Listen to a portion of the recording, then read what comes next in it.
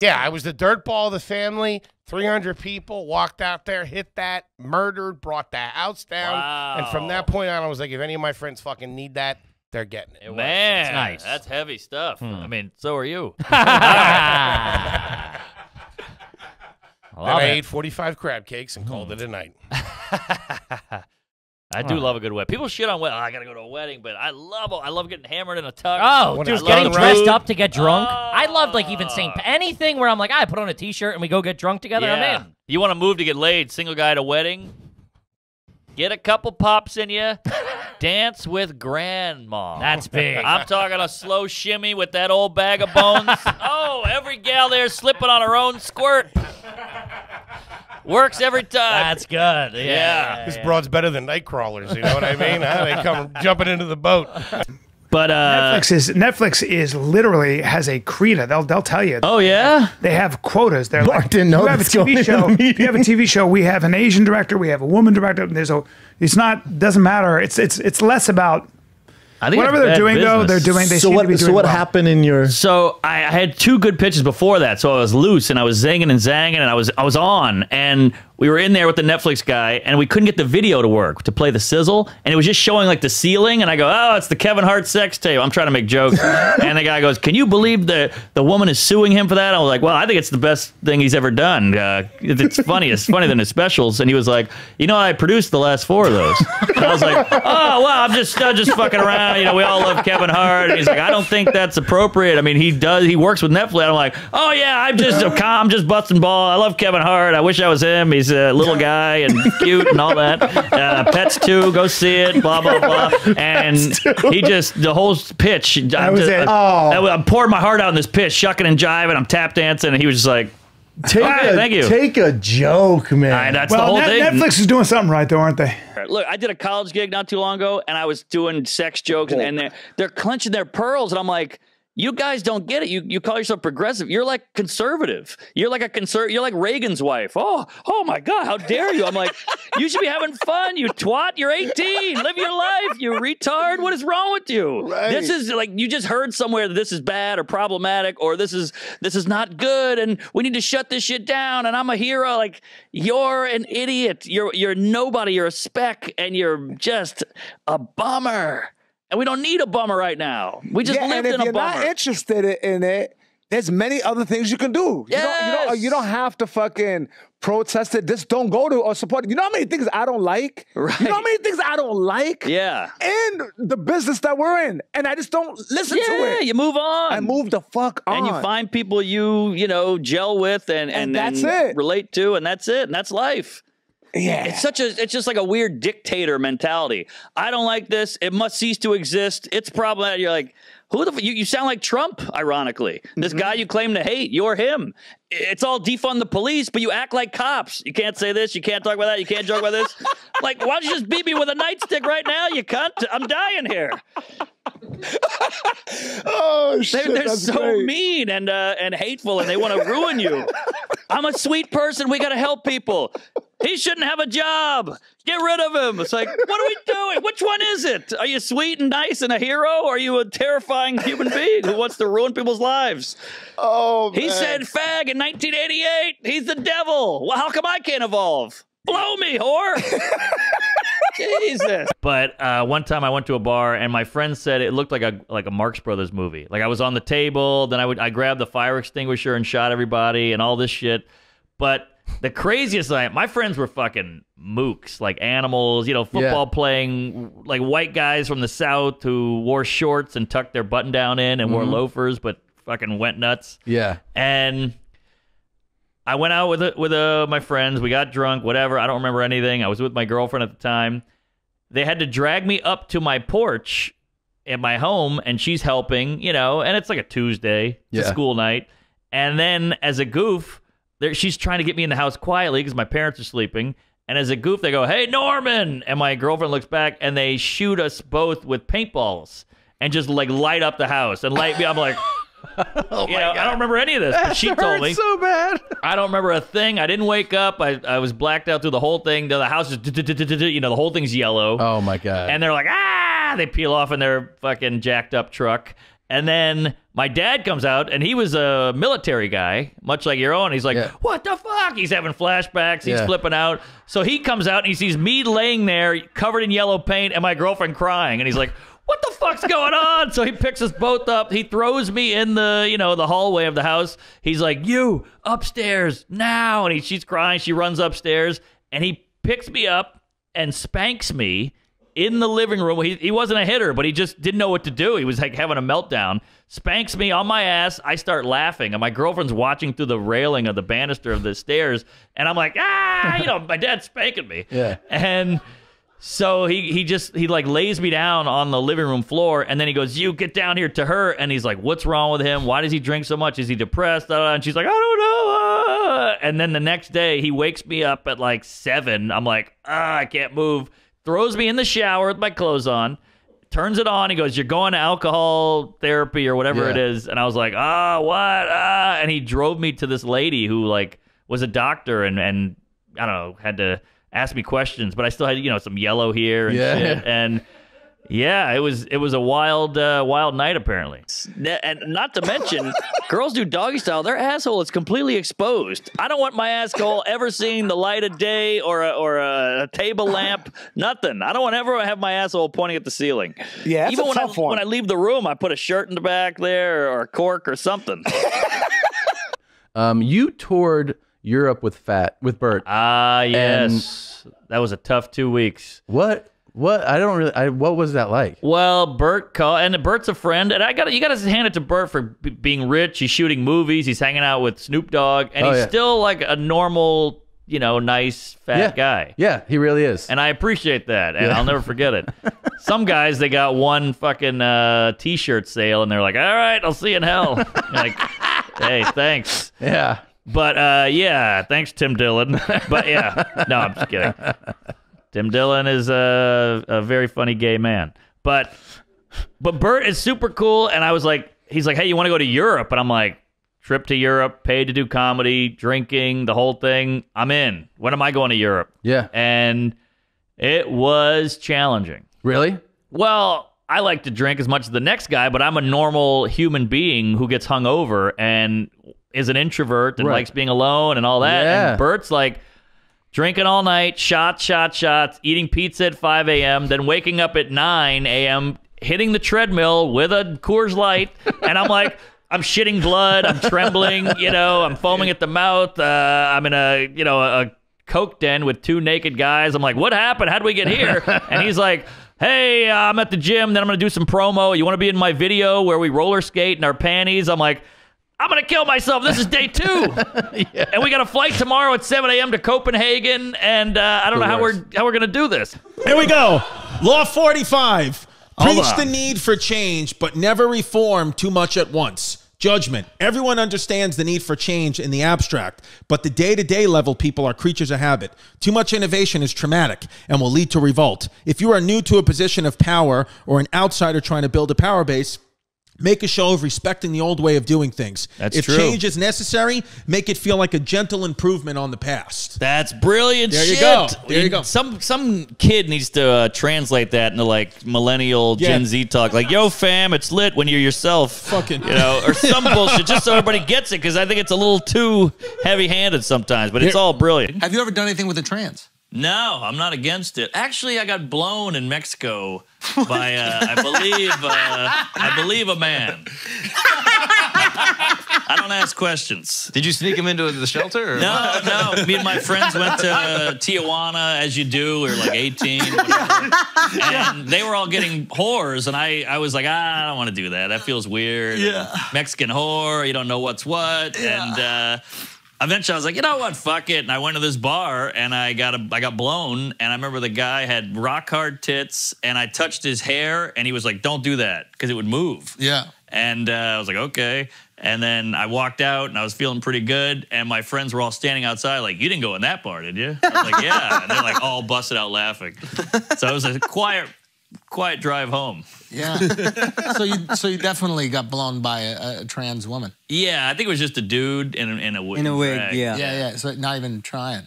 Yeah, but amazing BJ. I mean, they know the equipment. Yeah. It was unbelievable. I had a condom on. Is it better? You had a condom. Oh, yeah. Way better. Way better. She knew what to do and all that. It was amazing. Everybody is bi. Apparently. You're right. I guess you're right. You should be able to say all the jokes then if you've been there. Oh, good point. For real. I'll take it. N-word? I fucked a couple black guys? Black ladies. Very intimidating. I know you like the white gal, the white coos. Okay. Everybody. The black gals. You've been with a few. Not yet. Hopefully. Okay. They're intimidating. Why are they intimidating? Wow, you just assume the Lakers have been in there, and just all the giant men. Tough follow. Yes, exactly. The Lakers have been in there. I don't have a tiny penis. I'm not saying I'm small, but I'm not huge. Right. So, Right. You're not LeBron. Right. yeah, I'm no LeBron. I'm more Curry, but I'm Muggsy Bogues. But I got good veinage. I'm all vein. That's what girls like, for sure. You think? No? Ah. Yeah. Okay, so if... all the Europe ones, Did you get loose in Amsterdam? We got loose. We just did the canals and got a bunch of weed. Are you a drug guy or? No, not a weed guy. I can't do it. I'm too fucked up.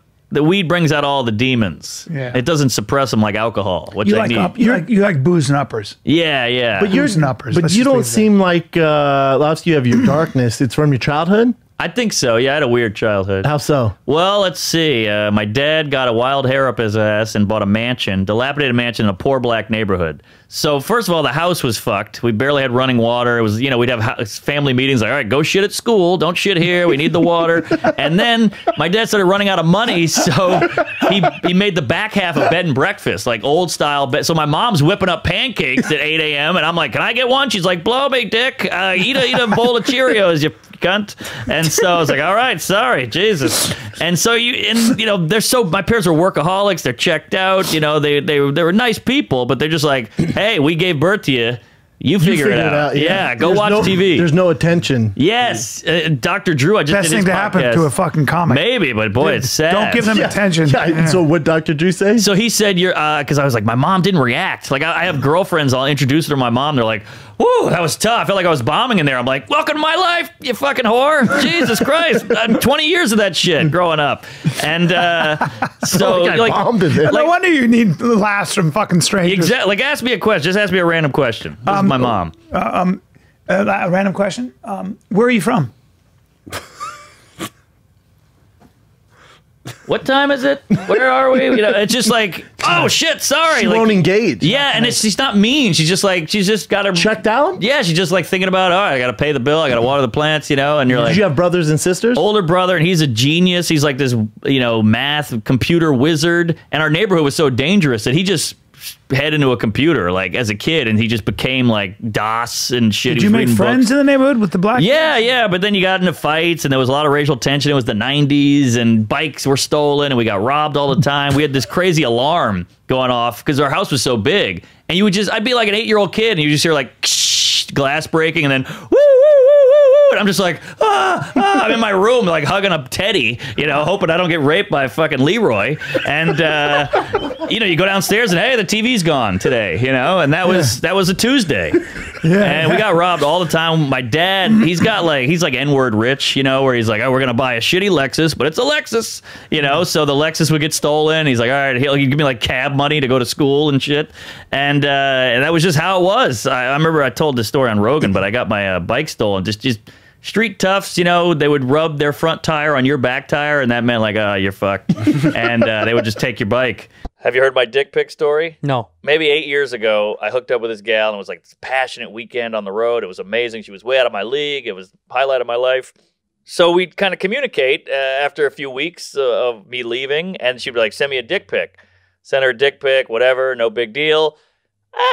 8 months later, we stopped talking, whatever. Somebody tweets at me, ats me, hey, is this your dick? And it was a photo of my dick. Some random guy in like Minnesota. But a good photo, no less. Yeah, but it's still my dick, so it's not great. But I saw my sheets, and that's what did it. I was like, ah, those are my dinosaur sheets. And so... that's my race car bed. I know that bed anywhere. Yeah, I just didn't respond, and it kind of, flew off into the Twitter ether. But Jesus, seeing your own dick on a public platform is terrifying. That's a bummer. It's and a he bummer. knew it was mine. Well, you got a nice penis, though. It's all right. It's fine. It's a Civic. It's a Civic. Yeah, it's like it'll get you places, reliable, but it's not gonna win a race. Bitch and moan about every fucking thing, about every little. Yeah, like I'm with you. You can just you can have coffee delivered. I know. It's like it's a fucking amazing place to live. It's incredible, and there's an escort in the phone book. I mean, everything you want is here. And I don't think we're as racist as we say we are. It's like, well, then why is Oprah doing so well? And, Jay-Z seems fine. I don't know. Maybe you're racist and you got some shit you got to deal with. I don't know. I think the more Nigerians have moved here than black people were enslaved. That's kind of fun. I didn't know that. And then that's a stat? That's a stat. Look it up there, Jew face. And then... I don't know. I think everybody's doing pretty good. Definitely, there's certain things that happened in my past where I think other people will feel uncomfortable talking about, but I claimed ownership over it. Like, good. I was touched by my sister's friend. At the age, she was 13, I was 9. Ooh. And and let me tell you, I enjoyed it. Yeah. It was a good time. Yeah, well, you're a survivor, but you enjoyed it. I get it. It's all about how you perceive it. I had sex with a 55-year-old when I was 16, which I was the king of high school for a year, but...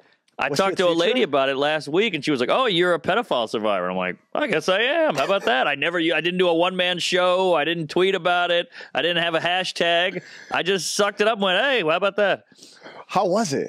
Great. I mean, I sucked, but it was great. A 55-year-old woman will put it on you. We're talking about figure 4 leg locks, submission holds. I met her husband. He was just an old queef with white hair, and he can't get it up. So I was rock hard from Jump Street, and she loved it. I don't know, getting over that. I do think that the upside far outweighs. Okay. That helps. Yeah. And talk about discomfort, and talk about a new challenge, and talk about all satisfying. Making a good podcast is one thing. Imagine making a good human. A good human, yeah. And it's really cool. Like you see your kid develop a personality, and like you do feel pride. Like when you're out and my son's like introducing himself to people, and being like, it just kills you. Anyone else hard? Yeah. These kids. They're so adorable. That's so nice to hear you say, because all we talk about is like, we got to leave a good planet for our kids. Like, hey, how about we leave some good kids for the planet? Yeah. Your kids fucking suck. Yeah. And I'm talking to you, dickless. You got shitty, snot-nosed, annoying, unpolite kids. Yeah. Stop it. Dude, you suck. They don't realize they suck, and then they're making little them. What are the secrets about your chick? Like she. Well, I mean, I don't know how much I can say, but is she private? She's cool. She's an open casket, but she likes insults and be mean to me and hold me down and really degrade. Really? Yeah, which is, I feel weird doing because I like her. Yeah. But you're lazy. Yeah. Yeah, that's the weird thing. You're uneducated. Yeah, not all insults are sexy. Like, you're a bad driver. Your your cooking sucks. But yeah, it's bad though. One time we were fucking, and call me a whore, call me a slut, tell me I'm this, and I was like, you fucking retard. And that didn't go over well. She was like, what are you doing? I was like, sorry, I'm trying to think of the meanest thing. You fucking. So that didn't fly. Oh, sorry. Oh, we got a Downsy model? Yeah. Wow. There you go. Now I feel better about jerking Victoria's Secret now has a Down syndrome model. That was a Down syndrome. Wow. Hey, listen, inclusive, and she's beautiful. She's not bad. Not bad. Very pretty. Are those real or fakes? What do we think? Well, those titties ain't. That's an old David Tell. That's a David Tell joke. Yeah, that's not mine. That's from Skanks for the Memories. Yeah. Well, Pimp's gonna be wearing those glasses soon, I think. Wow, there it is. She does look a little like homeless Pimp. So Good for her. her. Yeah, she's Nice. got. I wonder if she's got strength. Can she lift a car? They're strong people. That's what I hear. It's great. They pay her in crayons. Good for her. All right, we'll cut that out. No, I say clip it. All right. So what was I talking about? Whatever accomplishments I had were what she considered just baseline Right. what you had to do. But do you think that made you better? It made me sadder. There's nothing about that experience that catapulted me into anything but like a broken person. I hear you. You don't look at those medals and go, "Hey, that was pretty good." Yeah. Damn. Nothing. Can I have them? You can have. Oh my God! One of them is gold plated. You want one? Yeah, hell yeah. Yeah, I'd wear that to a I won club. the Southeast Asian Games. I won 2 gold medals. I'll give them to you. No, don't give them to me. Mark, Sell them. Take them, Mark. No offense, but you don't look like no athlete to me. No, I'm not. I was a skateboard kid. You were? Oh, big time. That was my whole life. Wait. You're a skater? I was. I mean, I'm old now, but Yeah, but so boy, back because I grew up. I just a second. All right, don't. Oh, no. Please don't. All right, I'm a poser. Please don't. Please. He even opened up a skate shop but can't skate. I opened up a skate shop, right? Oh, what and a dweeb. Yeah, and you know, Come on, man. come on, man, look at my body. Well, that's now you're 61. Yeah, that's true. Whoever said Asian That's don't true. raisin. That's true. I'm joking. You look great, even though you're coming out of your shirt at the bottom. I love it. Please keep it coming. But, sorry. yeah. I love being ripped on. Oh fuck, you know what I mean? Yeah. And then you do it. But people are doing it for you. You're very popular on TikTok. Oh, really? Yeah, there's so many just viral videos. That's of you. Steve Byrne.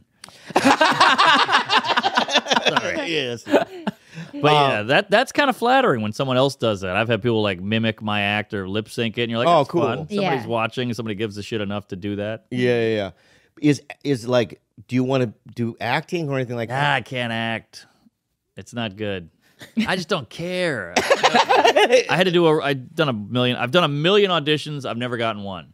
And I had to do one where my dad died next to me on the couch, and they threw me out of the room. It was that bad. Oh, really? They're like, get out of here. What are you doing? I was like, oh, Dad, what are you, crazy? What are you dying on us? Jeez Louise. Yeah. And they're like, all right, you're wasting our time. I was like, I drove here from Santa Monica. It took 3 hours. You know? Yeah.